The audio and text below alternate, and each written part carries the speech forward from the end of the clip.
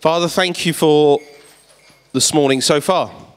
Lord, thank you for the journey that you have taken us on, looking at death, forgiveness, reconciliation, and life.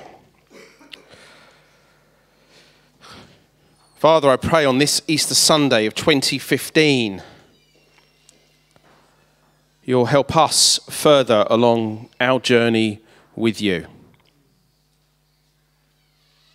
In the name of Jesus, amen. Well, good. Just about still morning, give or take 3 minutes.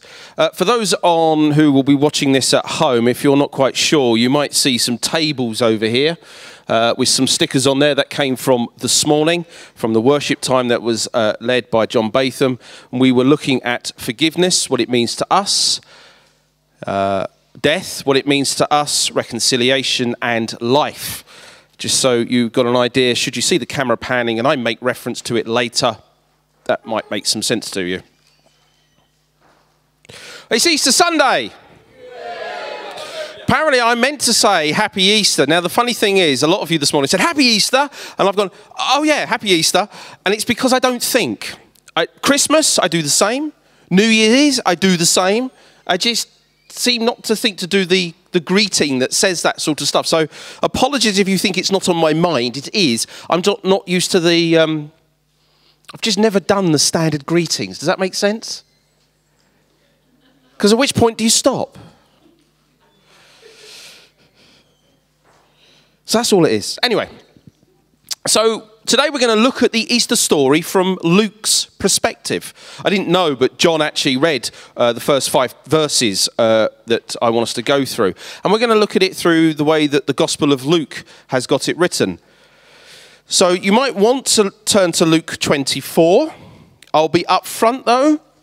Probably not going to do you much good, because we're not going to go into some great exegesis, great pulling it apart, applying it to our lives today. The application of our life today will come out hopefully in the style we're going to be doing it. So you may look at it, and that's fine, and try and keep up with the story. But Luke, the way he wrote the Gospel and Acts, is about journeying. If you look at it, it's almost based on Exodus. It's all based on being the Jews being set free from slavery, from when they were slaves within Egypt. And it's that sort of thing. It's a journeying style of gospel. You with me? As you read it, you should feel the journey happening. There's silence. As you read it, which you all do, we should be able to see the journey going on. And I want to read, and it's seemed to be, for me, this Easter, the theme that's not gone away. It's something we've had around for a number of years, but it's just not gone away this Easter. And it's Luke 4, verses 18 to 19. We're in Luke 24. I'm just reading from Luke 4, just for a moment. The Spirit of the Lord is upon me, for he has anointed me to bring good news to the poor. He has sent me to proclaim that captives will be released, that the blind will see, that the oppressed are set free, and that this is the time of the Lord's favour. Jesus spoke that right at the beginning of such of his ministry in Luke's Gospel. That's where Luke has placed this moment, and it comes from Isaiah. I'm not going to unpack it all, but the language for me is victory language. It's war language. It's fighting language. That's the way I view some of that. People being set free, well, they've got to be captive in the first place, yes? So how do you release captives? You might have to go in. A bit hard and a bit strong, yeah? He has that sort of language about it. Problem was, when he read this out in his own hometown. And so it fell on deaf ears. Ears that had become too familiar with him and too familiar with the Exodus story. They knew it. They do it every year. They recount it every year. Passover. And so, when that was being read from Isaiah, it was Messiah language, they understood it, but it still didn't understand it because it became too used to it. It just became, oh yeah. Jesus is alive? Look at your reaction. Jesus is alive? Do you see what I mean? For God came and sent his one and only Son. Yeah, but we get used to it, don't we? Becomes part of our normal repertoire. So, if for Jesus' time it fell on deaf ears, what does Easter Sunday do for you today? Did you wake up thinking, yes, Jesus is alive? Wow, my life is brilliant. This is a good time to remember that my Jesus is alive. Do you sort of get like that? Or did you wake up and go, yes, Easter eggs?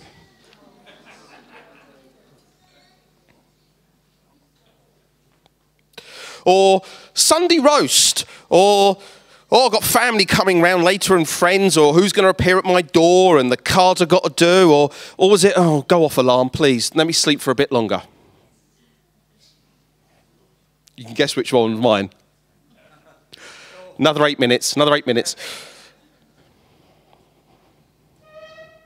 So I want us to jump to the resurrection day. I want us to look at that day, that moment, and see if we can capture something. With me? And you could be somebody who doesn't know the Lord Jesus yet here this morning. And the problem is you hear it every year. Maybe you've got friends or family and they're all saying, oh, going off to church. It's Easter Sunday. Maybe it's just a good day off of work for you. Hopefully you might capture something of the essence of the excitement of why Christians are meant to get excited. Note that phrase, meant to get excited about the resurrection day. So we're going to go on a bit of a journey together. Are you with me? So it's time for your imagination. So if you wish to close your eyes, please do. We're going back 2,000 years to what we now class as a Sunday.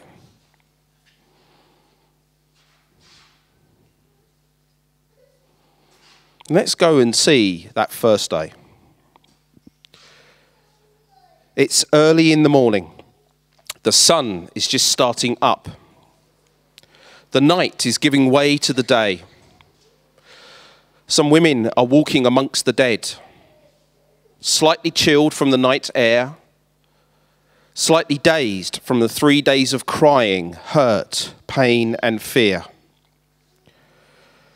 But in their minds and hearts, a body needs to be properly prepared.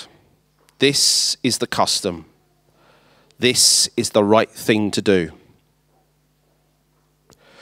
Not just anybody, but the body of a loved one closer than a brother, one who promised so much, yet it came to naught.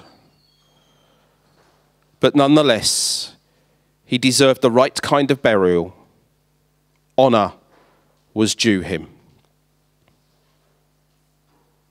As they approach, they had wondered how they would remove the heavy lump of stone that was blocking the entrance to the tomb.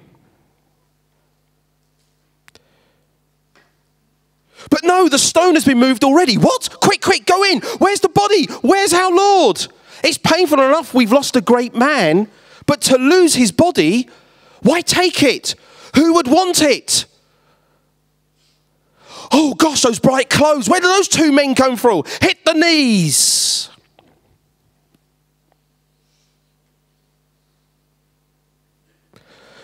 Why are you looking among the dead for someone who is alive?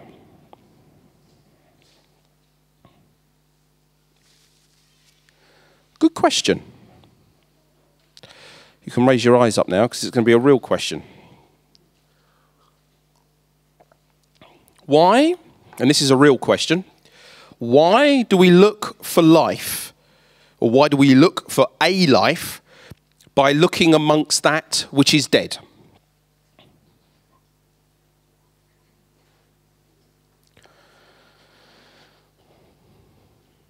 Most of us are looking for real life, yeah?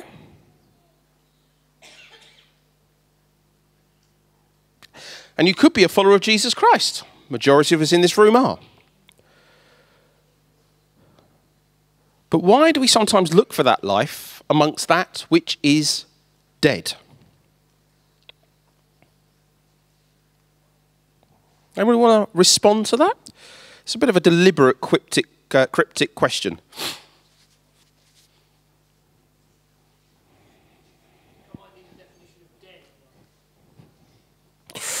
Definition of dead. That can only bring truly temporary enjoyment, or what you believe is life.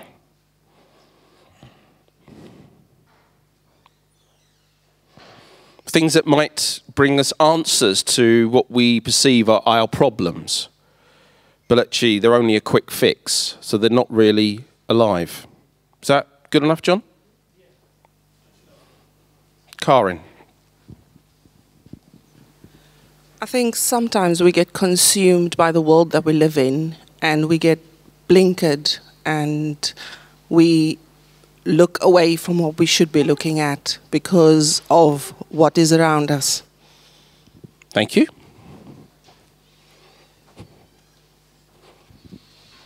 I think you said it quite well when you said quick fix, because often the dead is like easy to access, especially in our consumer world. It's like we want things now, and so the dead's there all around you. It kind of shoves itself in your face, and to look for real life, it takes effort, it takes reading your Bible, it takes etc., etc. So it's easier. Thank you.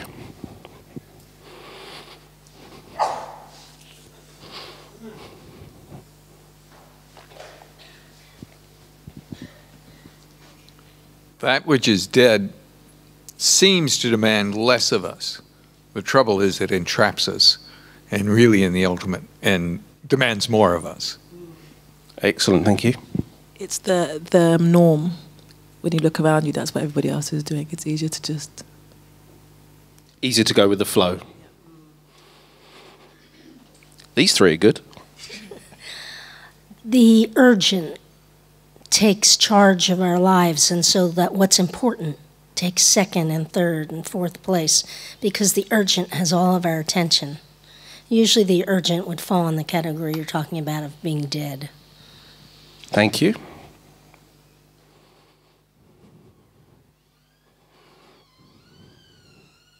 Okay, I think we'll leave that as the cryptic clue.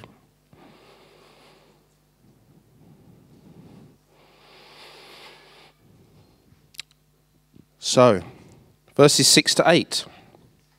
The two men in bright, brilliant clothing then state to our ladies, "He isn't here.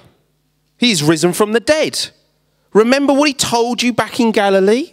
That the Son of Man must be betrayed into the hands of sinful men and be crucified, and that he would rise again on the third day." Then they remembered that he had said this.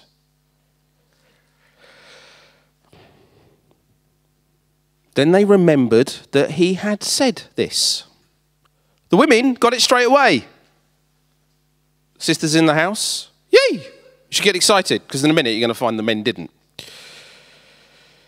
The ladies got it straight away, a dawning moment. When the angel just said, "Don't you remember what he said? He's been teaching you this."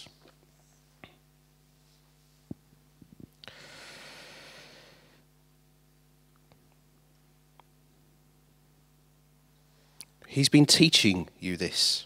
They get it. So our brave and plucky women rush back to the men to tell the amazing thing that has happened. Okay? Happens in verse 9. So they rush back from the tomb to tell his 11 disciples and everyone else what had happened. So the women got it. Arrived at the tomb, two men saying, "What are you doing?" He's risen from the dead. "Oh yeah, he's been telling us that. Gosh, right. Got to go and tell the 11 disciples." Don't forget, by this point, it's only 11 now. and anybody else that's there. Real question for you. What would you do when it dawns on you that something you've been taught for years is actually true? Shall I repeat the question? What would you do when it dawns on you that something you've been taught for years is actually true?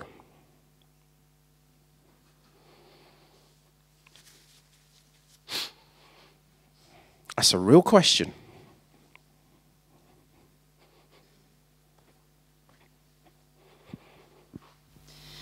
Well, once I'd stopped feeling really silly, I'd go and tell somebody else.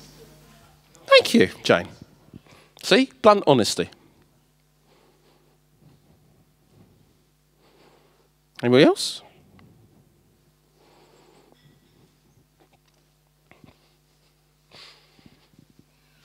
I think I would spend a long time being annoyed with myself because I just said to Ranjina, I think the reason the women got it is because women are much more instinctive than men.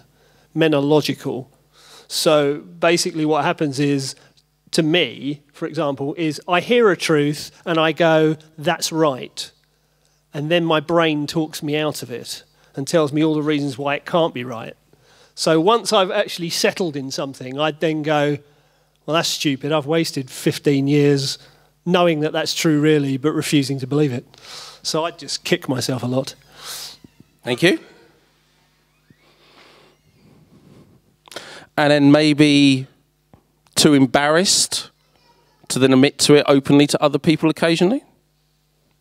After a while? No, I don't really have that problem. Okay. Anybody here have that problem? And this is where a lot of people say,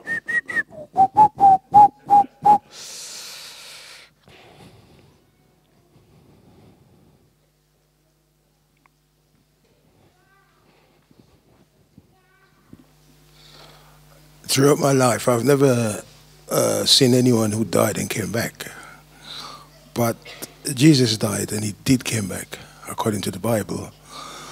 But for we to believe in that, we should have faith in God. As it says in Hebrews 11, to have faith in God. Faith is being sure of what we hope for and certain of what we do not see. So that is how I know that it's possible for that to happen. thank you, Michael.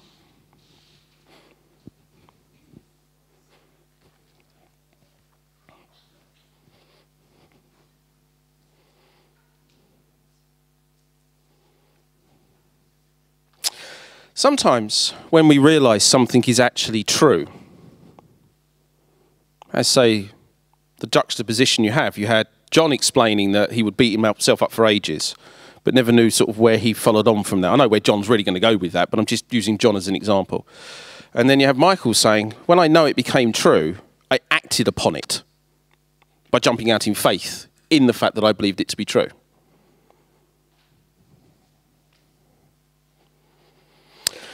So far we've seen the ladies in the Bible story. By the way, just want to note that in Luke, very prominent, you see that women who in their culture were nothing, men were everything. And I speak as a man.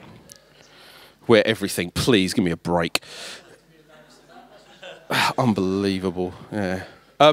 But you know, so you need to appreciate actually in the Luke Gospel to have the ladies have such a prominent position proves where Jesus was at when it came down to his society and to how they viewed each gender. Okay?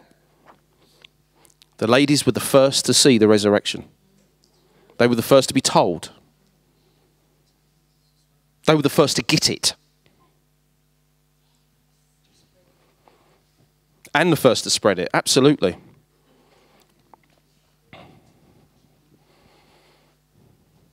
So to use some, sorry, I've got to go a quiet angle, just so that some people say, oh, well, you know, sin came through Eve, through the women, yeah? Well, guess what? So did the life of knowing about Jesus. Counteract, all right? Moving on. Hopefully that'll give me some brownie points with Joy at some point. Right.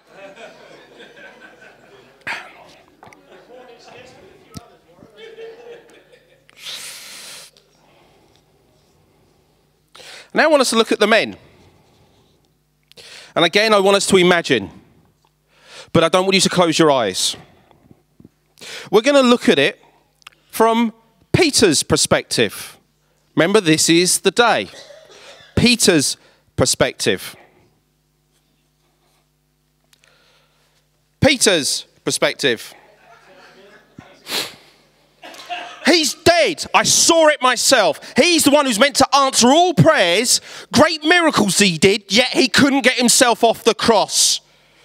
Oh, maybe I just imagined the last few years. Maybe it's all made up. Maybe he wasn't of God. Maybe I was expecting too much. But I was expecting God to save him. Well, seeing God didn't save him, he couldn't be from God, could he? Where was our Messiah? Where was my Messiah? I had followed him faithfully for 3 years. Yeah, I know I screwed up 3 nights ago and chickened out, but nonetheless, 3 years. Maybe I was right, because look what happened. He died on the cross. Maybe I was right to chicken out. He's dead. Followed him, I did. He was the one to save us. He was going to be the answer to my prayers, to the prayers of Israel, to the prayers of Jerusalem. I was telling everybody I know in my town who he was to be. How do I go back now that he's all dead and gone? How do I go back and face those I've been saying, this is the one to follow? How do I do it? They're going to go, so much for you then, bluster guts, eh? Where was this great Messiah who's going to chuck out the Romans? I'm too embarrassed. Don't know what to do. I thought he was going to save Israel. He was going to do it the way that we wanted him to do it. But he's dead. So much for Jesus. So much for Jesus. But I loved him. And he's dead. I loved him. And he's dead.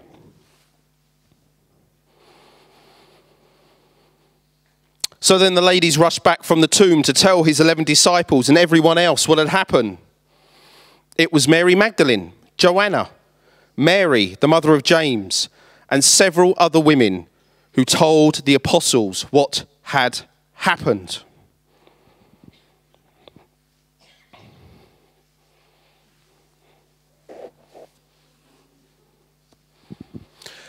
Andy's the name.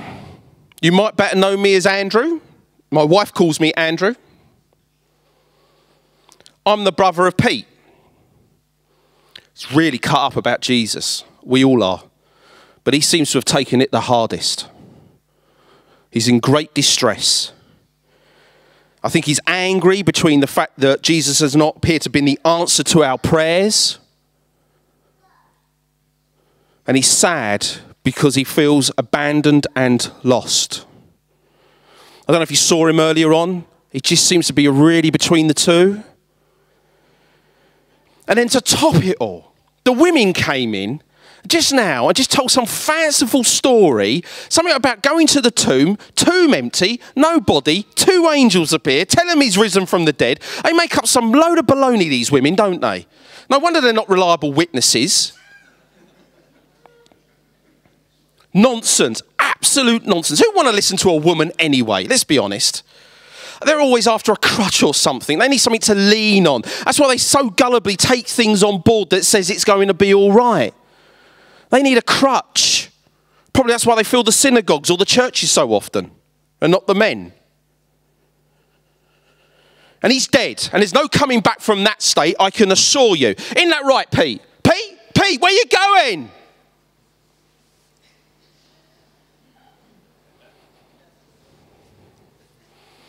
However, Peter jumped up, ran to the tomb to look. Stooping, he peered in, saw the empty linen wrappings. Then he went home again, wondering what had happened. I'll repeat that again.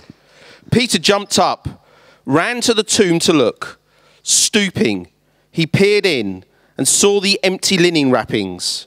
Then he went home again, wondering what had happened.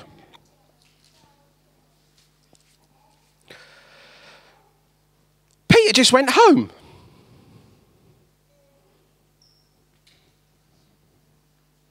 What did the ladies do? They went back and told. What does Peter do?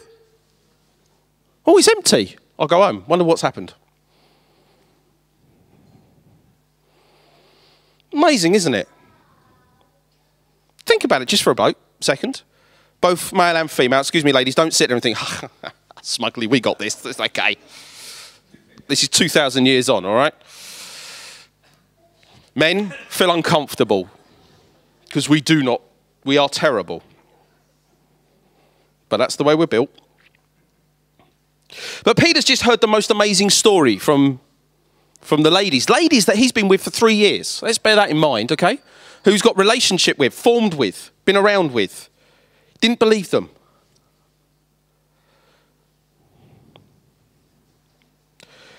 And he's seen miracles.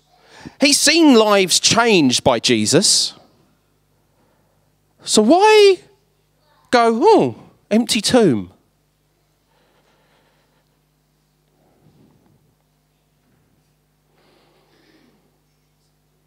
So here's a question for you. Well, this is a question for you to think about, and then I'm going to ask a question that I want some answers to.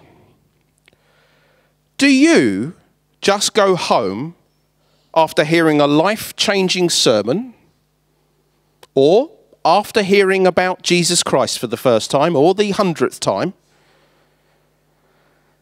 and then do nothing about it? You just go home?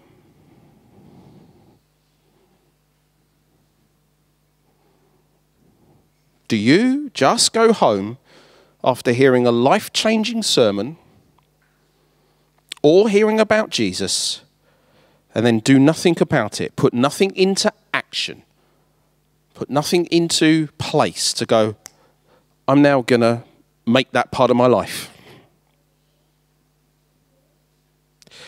And this is the question I want an answer to. It's really hard. You ready? You've really got to listen to the question. Why?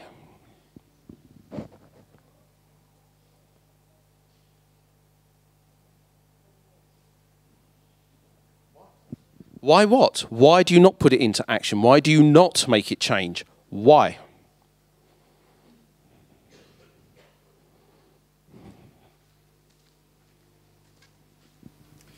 I remember the first time somebody told me the 4 spiritual laws. I was walking along the street, evening. They had this display up against the supermarket wall, and one kid, another kid my age, says, have you ever heard the 4 spiritual laws? And I said, no. So I sat down, he read them to me, and I got up. And that was the first time I really, even though I grew up in a church, that was the first time I'd really heard the whole thing about the gospel. And I couldn't make any sense out of it. It was almost a year later before I received Christ. In fact, it was a year later, and that was the first time. And that was I did it because it just didn't make any sense to me. I couldn't work it out. Thank you. Okay, I'm going to come round. I got Miriam, then I'll come to you, Leslie. Right.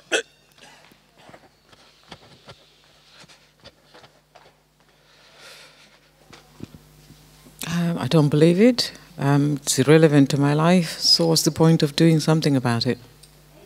Thank you. I think it's worth just thinking back to that story. The bit that was missing for Peter was the angels to help him make sense of the story. The angels were there for the women, and they helped them make the sense of the story. And I think quite often for me, it's because the reason I don't make a change is often because I can't make sense. It goes back to what Doug was saying. I can't quite make sense of it for me. Can I ask you to push you because you're here? Who helps you then? So we all need an angel visitation to make sense of something? Or? Yeah. No, not necessarily an angel visitation, but friends, family, the Holy Spirit. That making sense of it and it being a part of our lives and our story. Sometimes it is just what is spoken, and that's sense enough. But sometimes it takes the intervention of other people or of God or of God in another way. Thank you. I knew I could get away with pushing. Oh, I've got lots of hands up. Hang on. Where am I? Could you please, so I can see you clearly from here?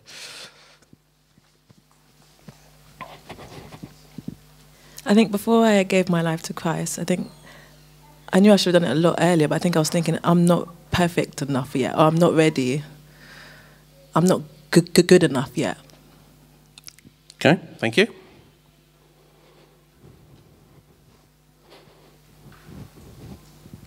Yeah, I think like how the women had the visitation from the angel before I gave my life to Christ, people had told me the gospel. And it wasn't even that I couldn't make sense of it, it just didn't really mean anything. I had to have my own experience with the Holy Spirit to say, the revelation had to come in my heart, you know? And then I was ready to go and tell everyone, guess what? Like, thank you.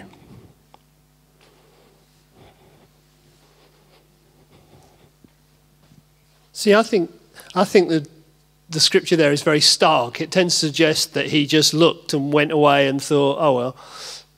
But I don't think he did, and I don't think most people do. I think that for me, when I first heard the gospel, I go away thinking, yeah, but what if? And what if? And what if I do? And what if I don't? And I'm kind of weighing all that stuff up. So I'm not jumping in with both feet, because that's not who I am. And also in Peter's case, he's between a rock and a hard place anyway, because he's thinking, well, if Jesus is dead, then I've just wasted 3 years. And if Jesus is alive, the last time I saw him, I said I didn't know who he was. So therefore, is he interested anyway? Thank you.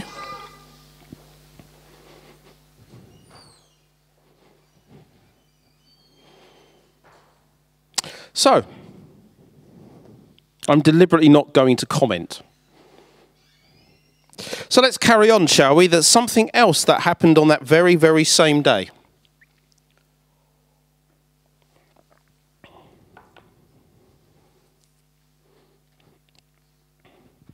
The last character for today.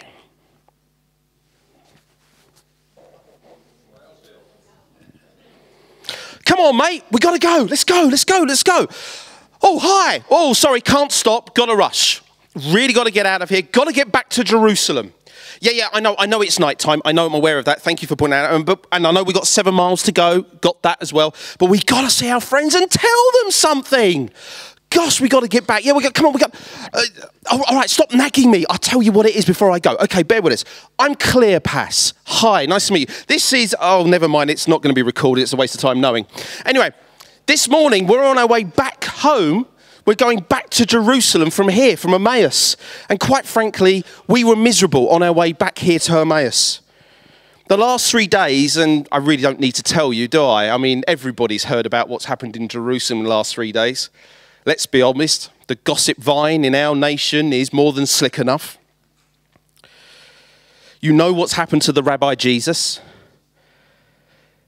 Anyway, we were really upset. We're walking our way back because of him dying on that cross, where we thought he was going to be the Messiah. We were sort of following at a distance. You know, we weren't part of the original 12, but we really believed he was the one. He did great miracles. He was a fantastic teacher. He clearly appeared to be of God.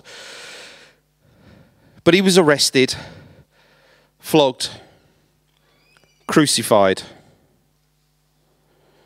And so we thought we'd wait around for a few days, wait for the festival, you know, to part. But then we just thought we'd got to get back. And we were miserable. We were with the other disciples as well. And then to top it all, the women. They came in telling some tale about the tomb opened, body gone. Apparently something to do with some blokes in brilliant white clothing or something. And they reckon that he was alive or risen. Well, Peter rushed out, Andy couldn't understand why I'd rushed out.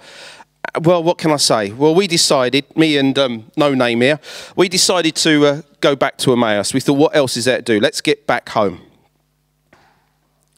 On our way back, this bloke, fellow traveller, well, what can I say? He came up and asked us a question. He said, why is your conversation so intense? Because we must have been, me and No Name here, we must have had a seriously intense conversation. And we must have been deep in conflab because didn't even see him approach. He was just suddenly there.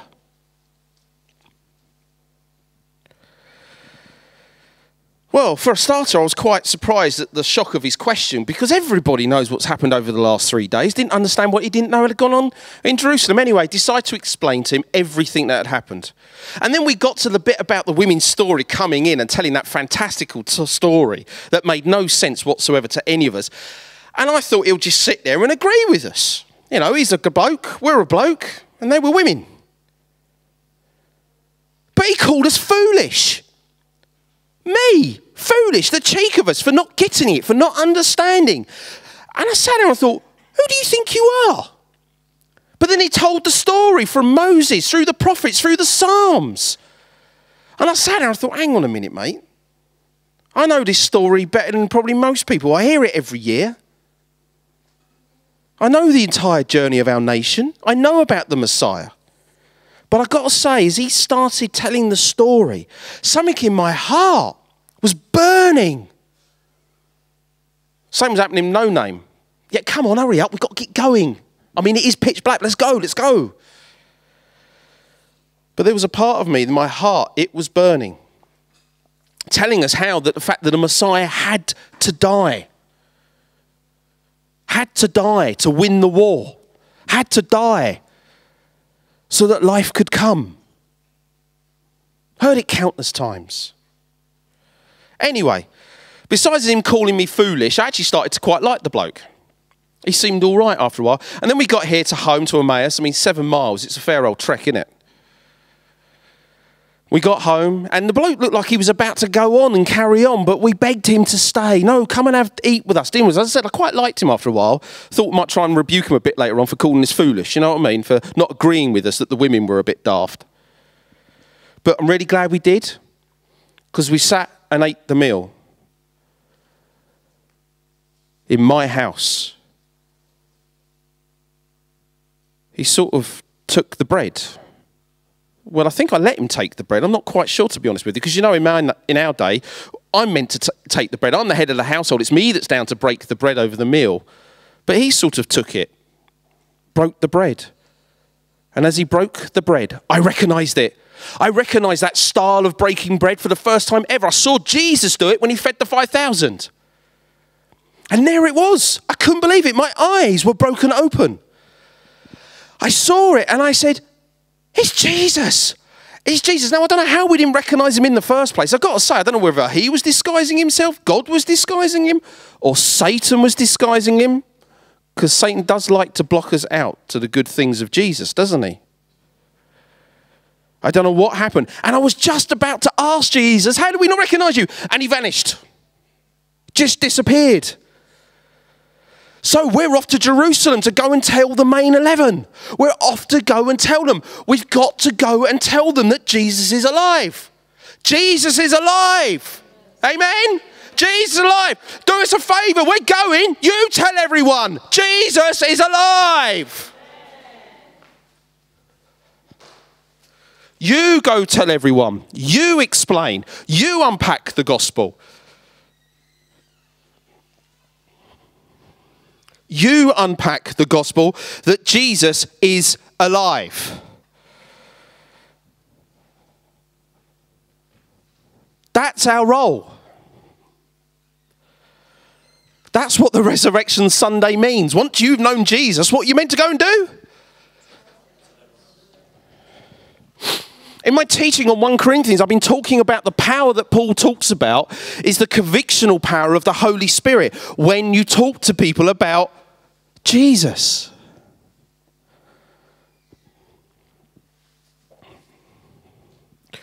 And then the story continues.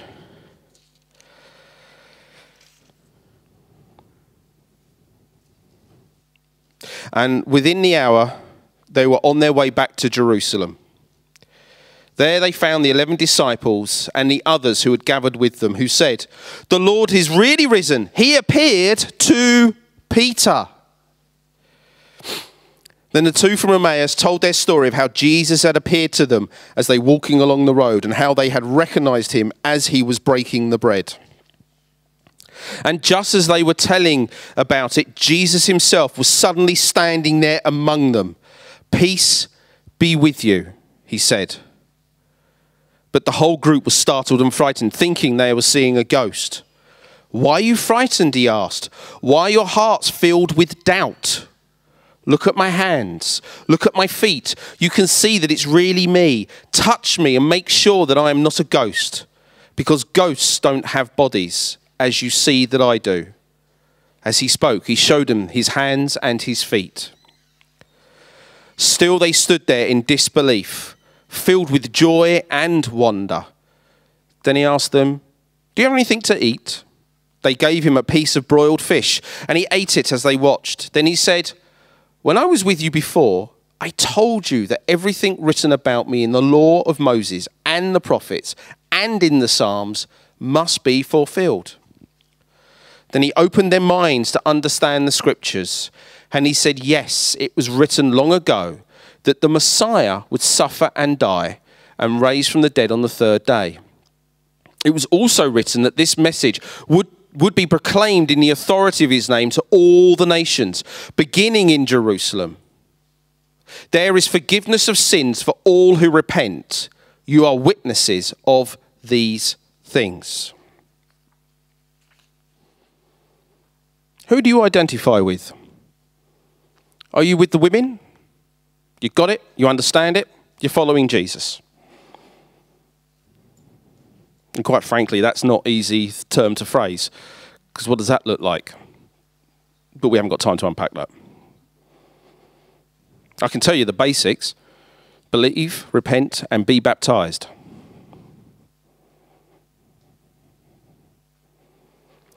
Or are you the slow, dull-minded men who still need convincing?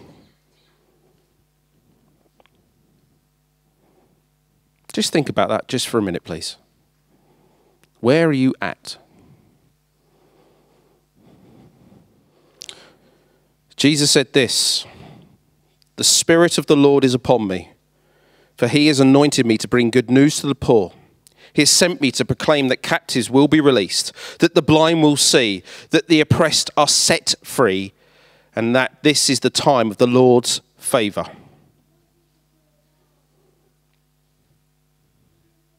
Where are you at? How much more convincing do you need? Do you need to be, like Michael explained, you've heard it so many times, but you just know from Hebrews 11, you need to just have faith and leap out. Where are you at in your journey as a Christian? Have you lost the excitement and the wonder of knowing to tell people who Jesus is and what he's done for you? And then tell them what he's done for them. Are you willing to take the risks that the two disciples, Cleopas and No Name, middle of the night, dangerous animal, wild animals, to run 7 miles back to go and tell the exciting news? Now, I don't expect us wild animals, but actually to risk the danger of being alienated, the danger of being verbally attacked or physically attacked. To run that gauntlet, to run that danger of saying, but Jesus is worth telling everybody that he's alive. This is good news today. The resurrection story is amazing news, is it not? Sometimes there's some of us in our hearts, we know it up here, but it's somehow not always translated fully to our whole being. That we are forgiven. That death is not the end. It's true, actually. Whoever wrote that down, there are some Christians who don't want to go through death. But it's part of life. The concept of being forgiven is almost impossible for you to believe. You'll believe it up in your head, sort of say, yeah, for end times. But in daily things of your life today, am I forgiven? Oh, it won't forgive me for that little one.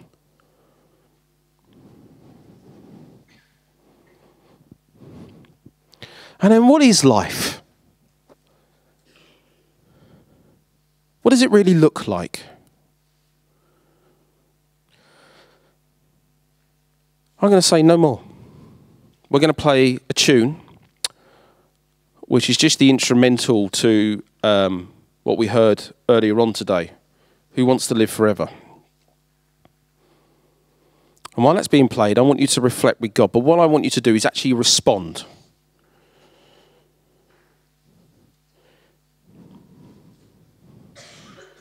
Now, normally we allow for people just to respond where you're sat. But today that just does not feel like that. You need to be like the people to Emmaus. Don't care what anybody else thinks. Or be like the ladies coming back from the tomb. Don't care that they're not going to be believed. Because they probably knew that the men would go, oh, you're just the women. Stop worrying about what everybody else thinks. But respond. If you feel whatever it is you want to stand and respond to God, then do so, and then I will close in prayer. If something of the resurrection story, for the first time you think, you know, I've never been baptized. Oh, I talk about it loosely. I'm married to a Christian partner, that's enough. No, it's not. I will be blunt. You've got to get the personal excitement just like everybody else. Maybe it's your time to stand and respond and say, yeah, I want to talk more about baptism. I actually just want to get baptized. Not talk about it anymore. I just want to be baptized. Come and see me or any of the leadership team. But we're going to play this now. And if you just want to respond, I don't need to know what you're responding to. Nobody else needs to know what you're responding to. More important, God does.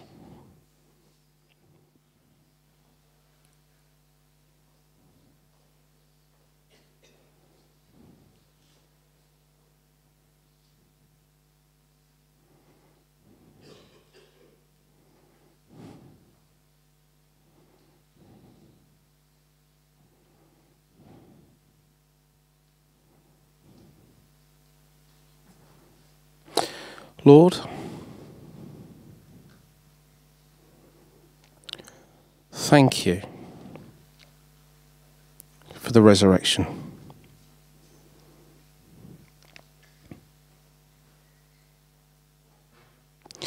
Thank you for choosing us to be here today.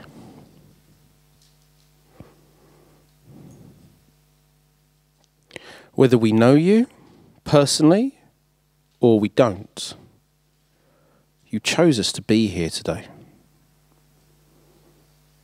Little insignificant us, significant in your eyes.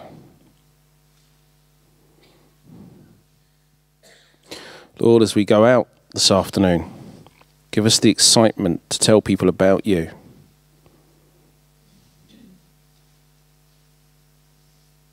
Give us the excitement to remember what it means to know you.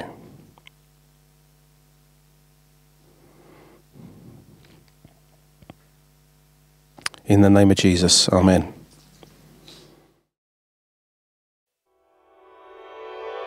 We do hope you've enjoyed and benefited from this presentation. To learn more about what the Bible teaches us and how to apply this to our everyday lives, check out our biblical teaching videos at gbcweb.tv.